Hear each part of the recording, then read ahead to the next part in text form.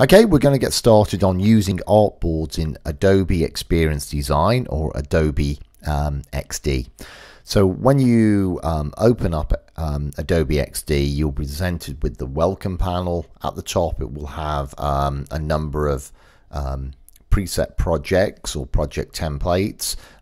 You can click on the little down arrow here to open up other phone types. They have most of the popular ones there, and again tablet ones, and also you can open up a number of set standard website sizes, and they're all in pixels, or you can create your own custom size. So first of all, we'll just come in here and we'll click on an iPhone 6 or 7.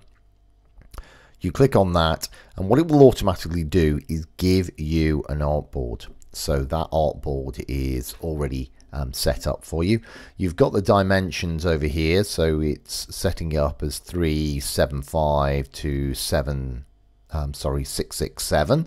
So it's set those sizes up. If, for example, they're not creating the size assets that you wish, you can make the artboard bigger by manually just typing in a new size. So you can come up here and say, for example, if I typed in say 500 pixels, it will just make it bigger. So you do have control over it, and also you can lock it up here and certainly do that proportionally. So if I typed in a bigger size, say 500 here, it would then proportionally scale both the height and the width the same, to keep all the proportions the same. Okay, so I will just take that back to the 375, and once you've got that, that's your artboard. Now you can move the artboard around the pasteboard, the grey area, if you wish.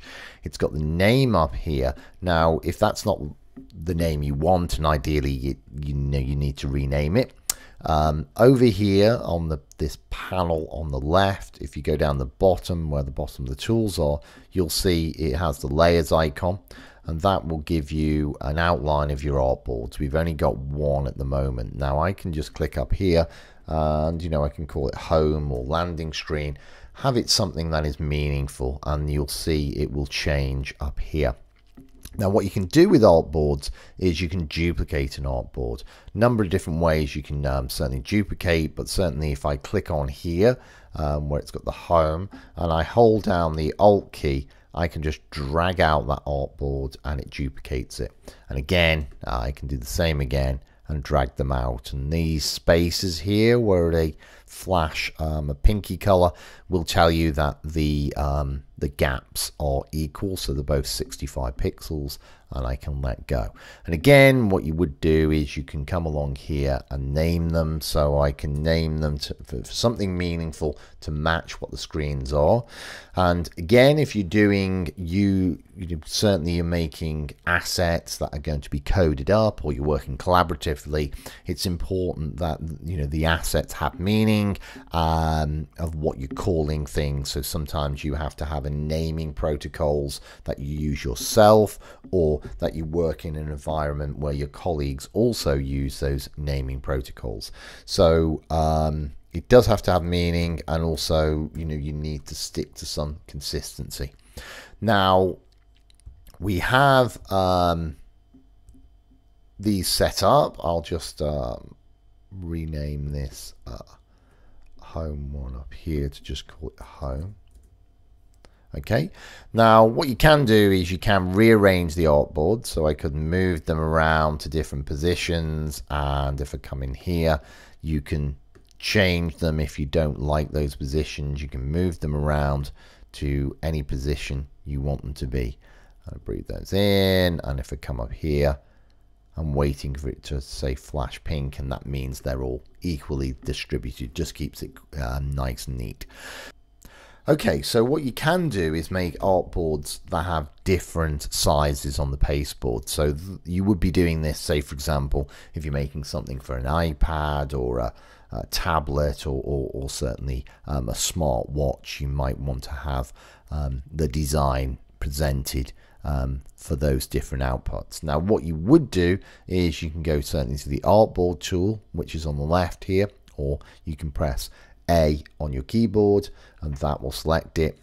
Okay, once I've selected the artboard tool, I can maybe go over here where it's got all the properties for the different sizes, and maybe I click here on the watch and it'll set one up. If I now, with that selected, click again, it will just give me another screen to match that. So that's how you would just duplicate up your different screens.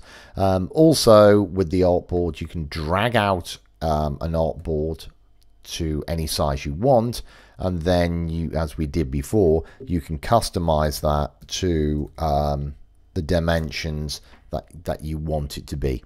So on your pasteboard you can have a great variety of different size screens on there, where you can have different outputs, different sizes. You can use the templates or you can override them if you wish. Now you will need to name them all appropriately, and that's what you will need to do to make sure they're all named. Also what you can do is you can also put content outside an artboard. So that would be to actually give information to maybe colleagues who you're working with. So I can click on the text tool and maybe I can give some information here. So you can have information that actually sits outside of the artboards. These are really what will appear on your screens when you export them, but also you can have other information on here as a guide, and you can set those things up certainly any way you would want. So if I did that, I could have a background to that. Say I had some sort of panel that had some information on it. And if I give this a color over here, like that, not a very nice color. But what you can do is, you'll see here it's on the pasteboard, so it recognizes items that are not in an artboard and that are actually loose on the pasteboard, and I can rearrange that. So that's how you would move the layers around. So again, if I come back here, here's all the artboards. I double click here on my pasteboard.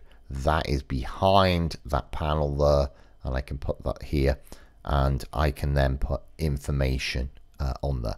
So information would be just information that would be associated with each of those screens for a fellow designer or for a developer who is going to code up this UI.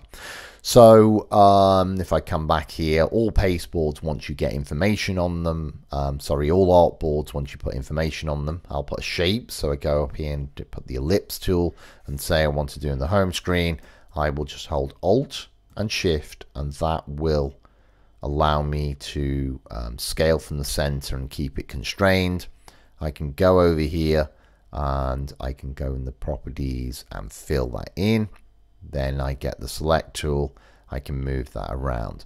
So there it's certainly highlighted that artboard. If I come back here, you'll see certainly to do with the home.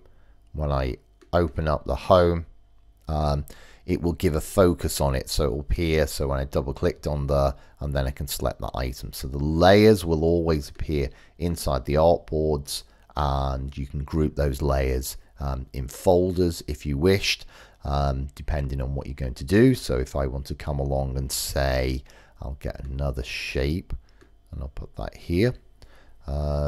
If I select both of those items and maybe I want to group them, and I say group, you'll see when you create a group on an artboard or anywhere else, it'll create a group, and that folder will be inside that. So that's a good way of certainly organizing your what's on each of your artboards. Make sure you group things, and you can actually switch off those layers or groups however you want to. Click on there, it'll expand it.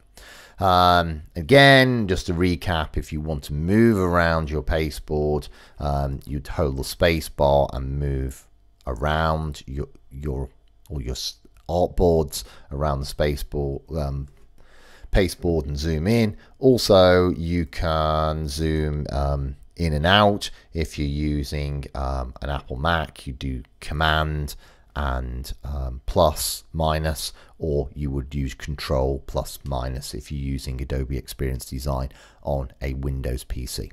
So that's really just getting used to using artboards. They're pretty simple. You can move them around on the pasteboard anywhere you want. Usually lay them out neatly, make sure you name them. You can have other supporting information that can sit underneath each of your artboards to give information. Certainly you can see that when you open up the project example, which we did in the number 2 of these tutorials, to give guidance and clarity to the documentation of your project.